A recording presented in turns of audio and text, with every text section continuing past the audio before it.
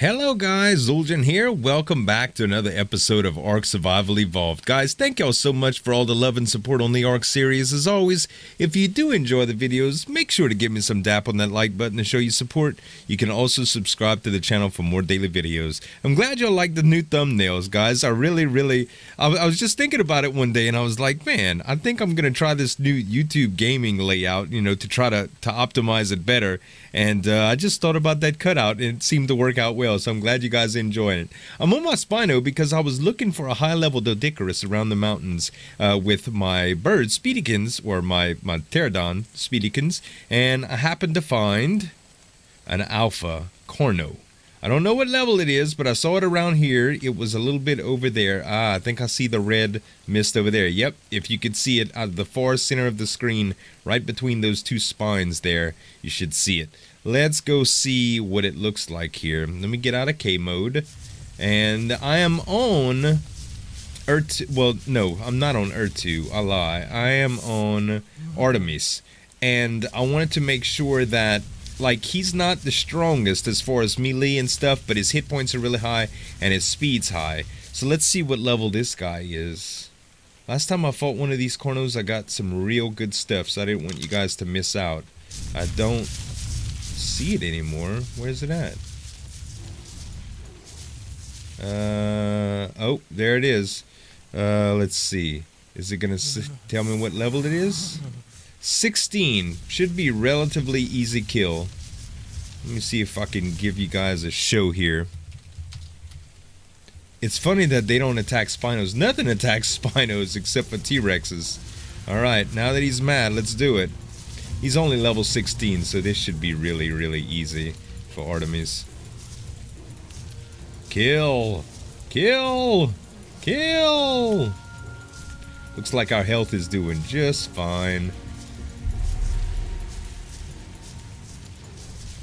Come on, baby. Come back up here. Fight me like a man. See, my damage is almost close to 600%, I believe. It's not real crazy. It's not like Guamahave or anything. There we go.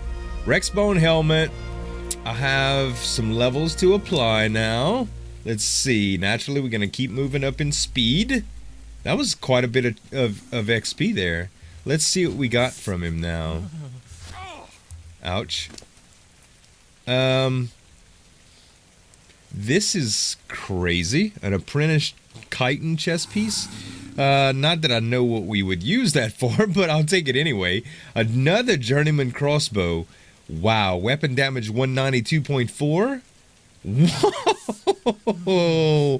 What a strong crossbow. I will take it. I keep hoping that I would find a masterwork one. Apprentice metal hatchet. Weapon damage is 125. I think ours is better than that. No, that one's actually better. Really cool. An apprentice metal pick. 134.5 versus 126. Oh, man. Oh, you are spoiling me, game. Oh, man. Those are epic, epic, epic drops. Okay. So, here's the plan here. I don't think we'll be able to do it, but if I harvest all of this, because I'm about to get a lot of prime meat, and we are, let's take a look at the map here. We are south of my house, so I don't think I'll be able to get there in time to cook it all in my industrial oven, but I will try. Let's go ahead and eat it. 80 prime. Alright, let's go back to the house. Alright guys, I just made it back to the house. Gonna grab a can of gas right quick, and hopefully this baby will be set up. Gonna keep it on Artemis as long as possible. I did an extension out the back. I'll show y'all that in just a minute. Let's put the gas in and turn it on, and let's take all this prime meat out. Okay, I guess I'll just start it clicking. What's the spawn time? It looks like about 1 minute for all of them. I wish there was a way to click this out faster. Man, I want all this prime meat. Okay, some more here. Alright, this is enough to make sure it doesn't spoil. Alright. We'll just start clicking away in here too. Man, I don't think I'm going to be able to get it all, but I'll be able to get a little bit of it. Hopefully all of this... Oh, that's all I can put in? Okay. Oh man, a lot of this stuff is gonna spoil. Cook quickly.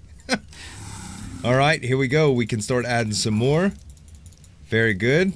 All right, so preserving bins are made with what exactly? Let's see. They aren't hard to make, I know. Preserving bins, looking at stone, wood, thatch, and fiber. I should actually have all of that. Stone, wood, thatch, and fiber. Stone, wood, thatch, and fiber. Good deal. And how many of these can we make? The preservation bins.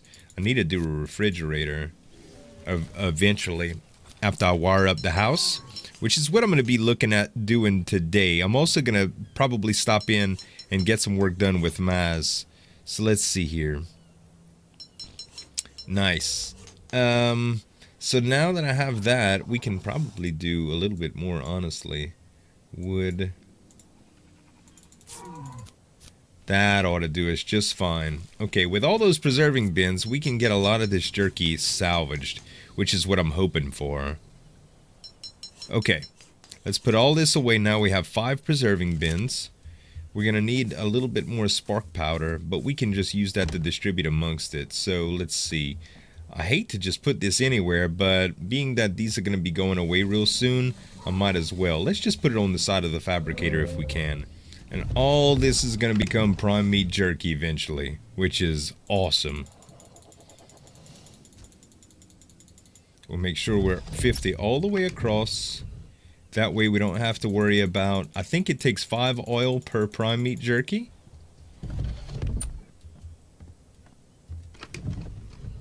And we've got to get this wood out here if we're going to be making prime jerky. I mean this meat out here if we're going to be making prime jerky like that. Alright guys, it's been a whole day in real life since I put all of that stuff up, but ta-da!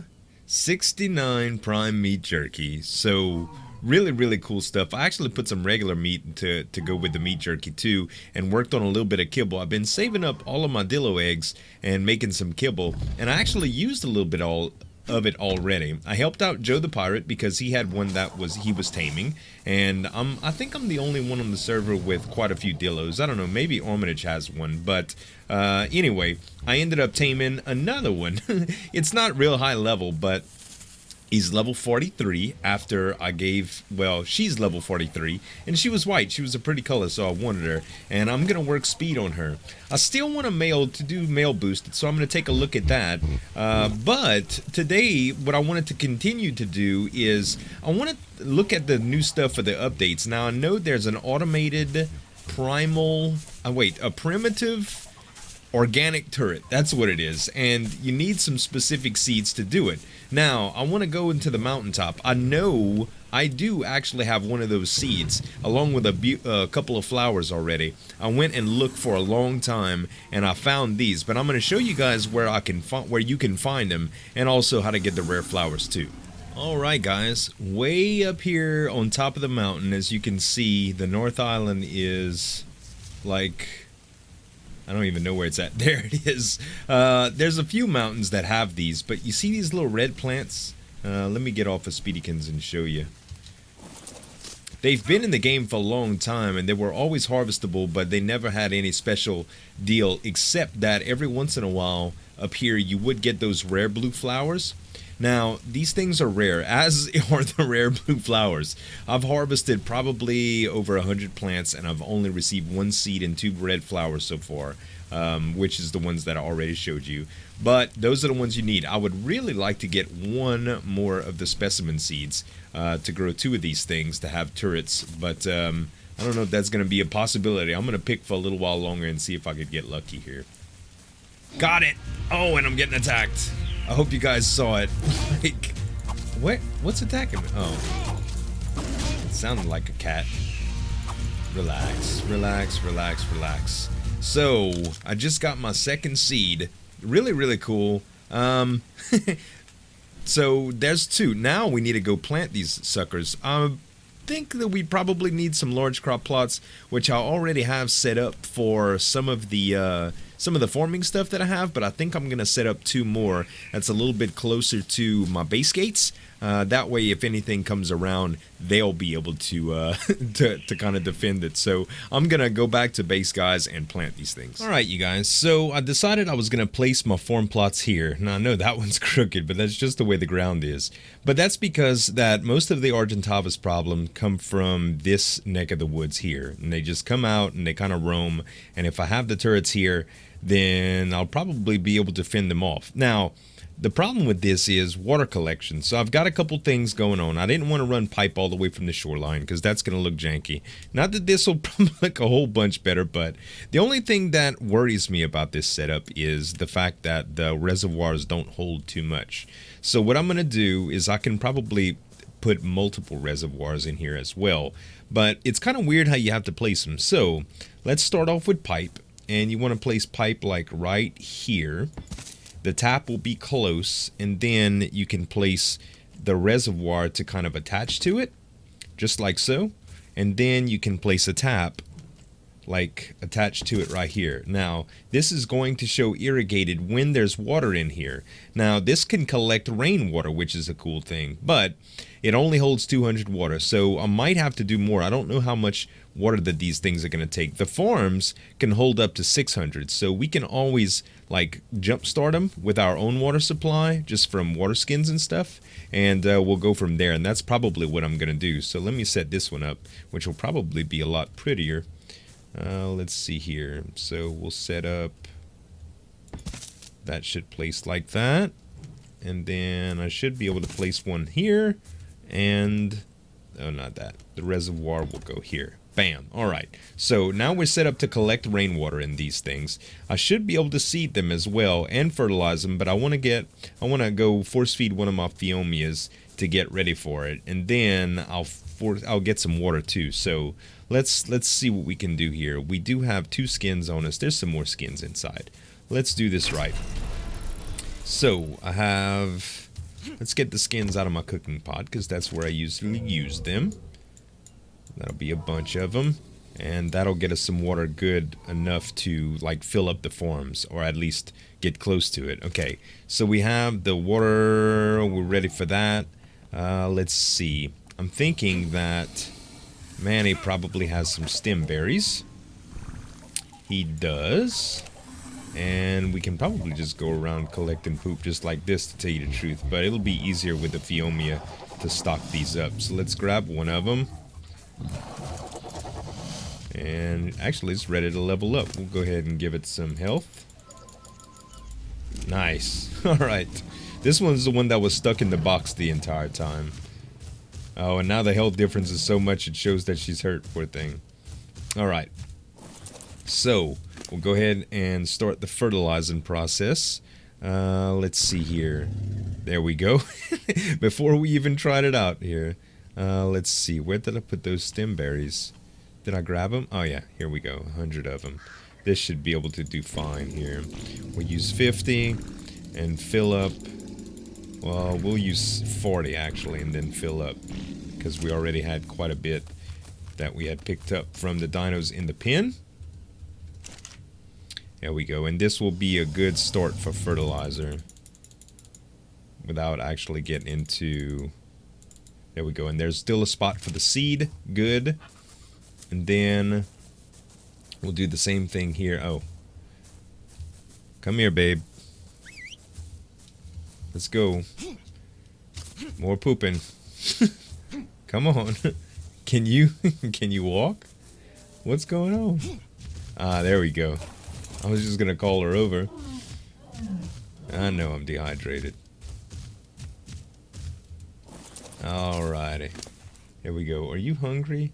No, you have plenty of food. I mean, you need berries, don't get me wrong, but I have a little bit of berries you could eat. There we go. We'll get you some more berries too. Okay. This should be enough fertilizer to get us through at least the beginning stages of this plant growing fiasco. There we go. And it all rolled downhill. It's a poop train. Alright, I don't need you following anymore, babe. Alright. So let's get these in there. Alright, we could probably use one more, but that's okay. Alright, let's get some water now. Oh, there is one more. Nice. Okay. So now we'll get a bunch of water, and we'll load that up as well. Alright, we got our water. Let's go ahead and load up the reservoir and see how this works, because I've never actually messed with one of these. So, it doesn't look like use water items, remote use. Ah, you have to remote use the items. Very good. I might as well just use my canteen for it too. Oh, you can use that 3 times. Canteens are so good. Alright. Now let's see how many we're gonna have from here. So the water holds 0 because this is holding... Oh, that's gonna be plenty. Because this will be 600 and then 200 more. That's perfect. Alright guys, it's raining. That's what I was hoping for. I'd love to see the way this water collection thing is going on. So, I was just getting some water actually. Alright, let's see here. So right now we're at 220 and this one is 10. Alright, so 231. Ah, not bad. So it's just collecting as we go. That's beautiful. I love that. Rain is so useful. Alright, let's just fill this sucker up and we'll let probably the rain do the rest of the work while we worry about the plants. There we go. And remote use, remote use, remote use, and watch this. 7. I'm gonna eat a little bit too. Where are my meats? There we go. Alright, let's see here. So it's 72 out of 200. This one is filled up. Oh, that's just gonna fill up right on its own. Very, very nice. Alright, so now that they're both full and both fertilized, we can go ahead and start dropping in the seeds. We're going to put one here. Ah, there it is! Crop, plant species X seedling. So it's going to take a little while for these to grow, but I'm patient. I really want to see how they are. Okay, let's go ahead and put the other seedling in. We're gonna have some turrets. We're gonna have some turrets. Alright, you guys, we are back. And as you can see, Rumplepoopskins is on my back. It's been another whole day since my last recording because we had to wait until these turrets were done. Uh-oh. And he lost interest. Hold on. I'm bringing a target so y'all can see how these things work. Uh-huh. Come on. You know you want some of this. Come on. Watch when I bring him by these turrets. You see the turrets up there? I'm leaving it kind of dark so y'all can get the full effect, guys. There's a little bit of sun. That's perfect. Look at this. Look. Isn't that crazy? Look at him just nailing it. And that's actually affecting me too because I'm in the way, but it just annihilated that bird. So the same thing happens for other dinos and stuff like that too that roam in. It doesn't have to be in the air, but that was just like a real-time simulation of what usually happens. Because Argents come out the woods just like this. You'll see them, they just come out the woods and they fly right over top and they start pecking at my dinosaurs. So that's where the turrets come in. Now, I've noticed that a bunch of them have been coming over here as well. So I'm probably going to have to station one right here. But the setup is relatively easy using the... oh, and it's morning. Using the reservoirs and stuff. But take a look at these guys. Where is Rumplepoopskins? There she is. What are you doing up there in midair? I don't even know how that happened. But I don't know how we get you down either. That's kind of weird. Maybe I'm gonna have to go buy you. Oh man, this is gonna stink. Anyway, let me show y'all this turrets. I'll figure out how to get the monkey down. That's such a strange bug. Well, anyway, these are the turrets. As you could see, they're waving around like they're ready. So there's a few different settings. So the great thing about these is they don't need bullets naturally. All you need to do is make sure that they're fertilized and they're watered. The status is fruitling, and before that they were a growthling, and then they were a seedling. So they kind of looked like this at the growthling stage too, except they weren't awake like they are now, and you couldn't interact with them except for demolishing them. But now you can put them to sleep, which stops the tentacle from moving it around, and naturally it doesn't attack anything. You can wake it up and it starts moving again. You can change it to what type of range that it's going to attack things at and the type of target. So just like the regular automated turret that uses bullets, changing target players to tamed creatures only, players only, or all targets, and that's what I currently have them at. And as y'all just saw, they waste birds, guys. They're amazing, and the fact that they just shoot those colored balls, it's kind of psychedelic. I love it. Anyway, this is the reservoir that we're using for them. So this little setup right here, basically a pipe, a tap, and a reservoir. And I don't even know if you need the tap, but I think the tap's important for keeping the irrigated status. Anyway, that's a relatively easy setup for this. Being that you need a large crop plot, I think that's the most expensive thing. And naturally, the seeds are kind of hard to get, but once you get up to a mountain, it's all good. So I think that's amazing, man. I think it's really amazing. I do have a couple things to show you before the episode is over, except that, man, I really wish I can get my monkey down from there. Let's see. And apparently Rumplepoopskins was just teleported from there to here when I logged out and logged back in. There seems to be some sort of visual glitch with them, because it's not the first time they've disappeared or if they've done some weird stuff like that.